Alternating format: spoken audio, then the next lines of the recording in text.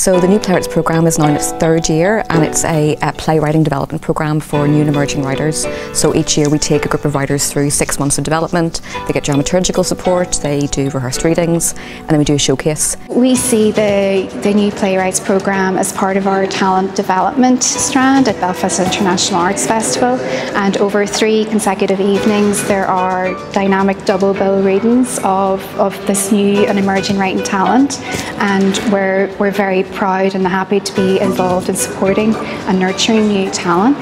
The Lyric Theatre is the incubator for new writing in Northern Ireland for the stage, and I think that this is the place that you would expect to find, you know, a handful of the very best writers, new writers from Ireland and elsewhere. It's an unreal opportunity to be on a programme like this, to get to spend time with your contemporary playwrights and to learn from each other. This was my first play, and so for a company like the Lyric and the Arts Council of Northern Ireland to take, you know, to have faith in me and to put my work forward is just huge for my career. So exciting to be part of a collective as we kind of grow together as playwrights. Programs like this, or this program, is a great opportunity for me to kind of develop my practice and to meet other playwrights and kind of learn from them as well.